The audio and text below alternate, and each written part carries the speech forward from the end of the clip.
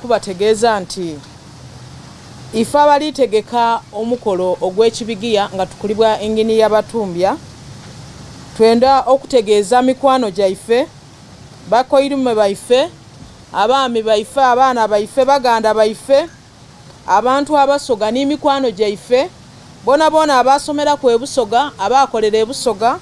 bona bona abaidi nti busoga ebali ku mwoyo okubategeeza nti kwebyo ebibigiya byetulitegeka tujja kuba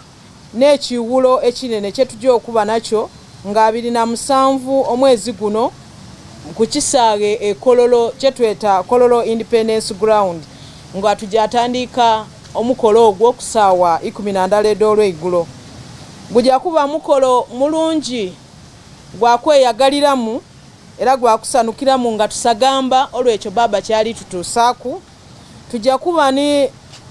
tuida kuba n'ebisanusa bingi ebyokulya ebyokunwa ayi tuida kutaawo n'ekiwempe ekimyufu ekyokwida abantu batambule nga balaga kikye bali olw'eisanu nga balaga nti basanufu okuba nti bona beenigire mu nsonga da baba. So tukubiriza abantu mikwano gyaife mikwano gya busoga bakoirume baife baganda baife bato baife ebitongole n'abantu betukola nabo abakola ebusoga abakola mu Uganda abakola mu nsi yona yona mwide mutwegaite kutukolere galala okulaga kikye beeta eisanu nga tuli kusanukiramu ekyo ekirabo baba jajo tugondomola ku nga 18 omwezi guno omwezi ogwide ogw'11 nga tulaga mama waife ine bantu. So tuli kutaawo kaadi nti buli ali n'empiya nga asobola tulini kaadi ya mitwalo 5 aye wobanga wandyenze obe niba ino boida nabo mube nti mwida wabanga otyaime niba ino bwe mulingagana ku bwe mumwena tulinika neme gye twandyese emeza tugitunde obukaire 5 oba nga tugaisemu ku oluzungu emiliyoni 5. So ife abalitegeka ekibigiya kino ng'ekyembaga ya mwenemu tulikubaaniriza era tulikubeeta nti mwide nga 27 aye kino n'ekimu ku mirimo gye tulikola ekinawe ekinaduumuula ekiswa ng'enswa dona diri kutuuma diri kuvaamu nga disagamba nga isanu lyerere nga 18 omwezi ogwida nga baba waife atulaga ngaleese mama ine bantu mbeyanziza okwisania n'amaani. Royal Wedding Organizing Committee is pleased to inform you, our friends, stakeholders, Busoga and Busoga and friends of Busoga and Basoga, as part of the pre-royal wedding series of events, a royal banquet dinner that we are organizing. We are organizing to have it on the 27th of October 2023 at Kololo Independence Grounds, starting at 5 p.m.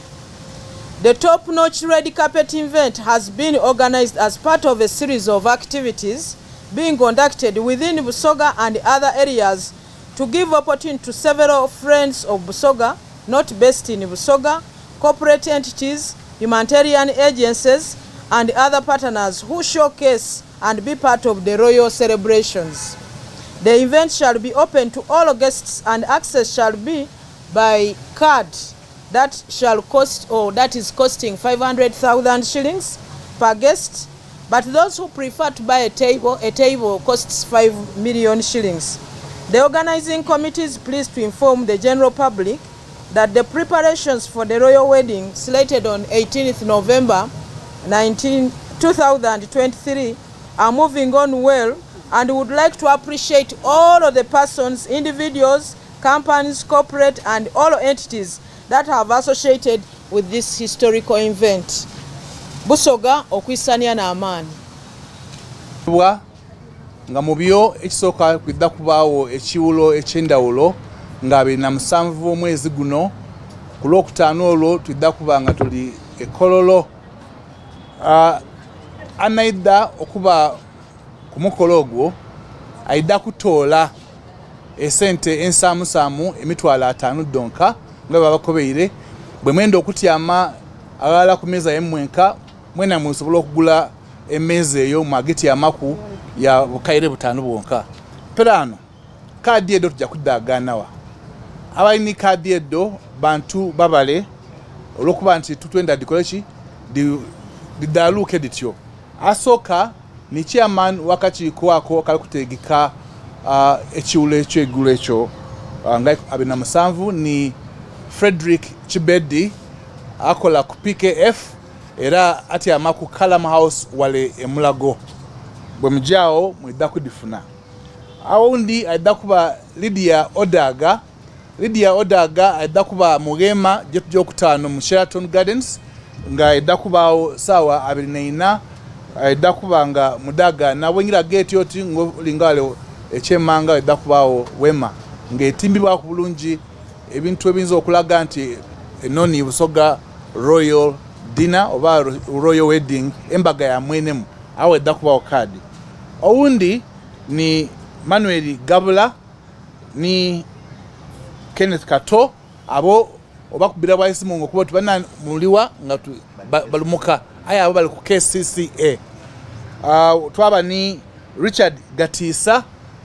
yebo bwamukubira isimu wona oli akwagana yakuwa kadi. Zena ndakuba ni kadi eddo bwobenda nti amakumaliro gw'okutaano mu Workers House oba ku Top Diners Restaurant ku Shumuk House wobanga oti okunina amadala opposite Communication House waliwo Top Diners Restaurant ojabwawo ngokuba tubana kada mwami kigenda kutana ede chigulo ekiwulo kiriwa. Awandi wadda kubaawo ebugembe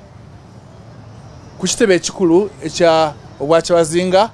yona bonajayo odda kwagana kadi eddo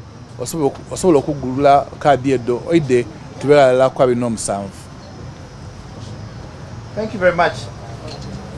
We